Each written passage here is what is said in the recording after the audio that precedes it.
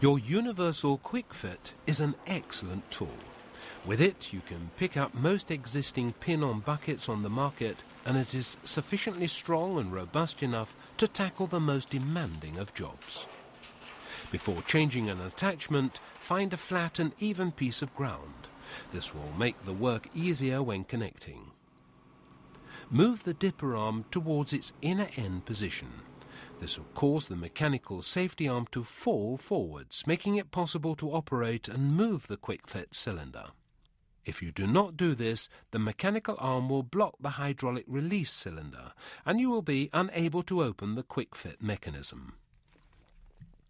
Press the safety switch in the cab to operate the hydraulic cylinder. This opens the wedge under the front pin. As this is a safety switch, you must first press the red knob on top of the quick fit switch to be able to press the main switch down. As the operator, make sure this switch is always intact and functional. If you should touch this safety switch by accident, you won't lose the attachment because the switch is unable to move down.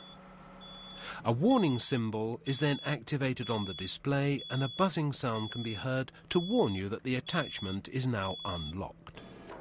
Now move the attachment to the ground and start to operate the bucket cylinder, open bucket, in order to disconnect the attachment. Never take a chance of operating the quick fit circuit if you are not 100% certain about safety.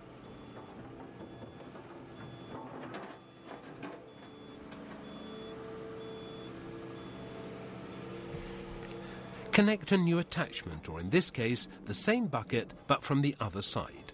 The quick fit is symmetrical, so you can connect from both sides. Your digging equipment can be used to turn the bucket, but you can of course also reposition the excavator.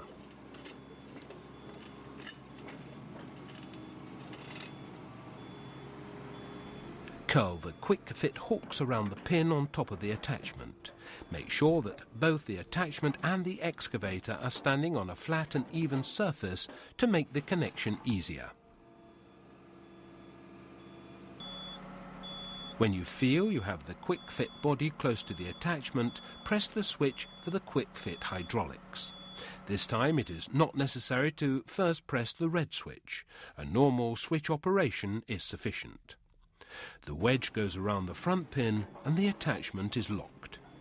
Make a backhand test on the ground to ensure that the attachment is secure. It is never wrong to stretch your legs. To be absolutely certain about the locking procedure, leave the cab and visually check that the wedge is in the correct position.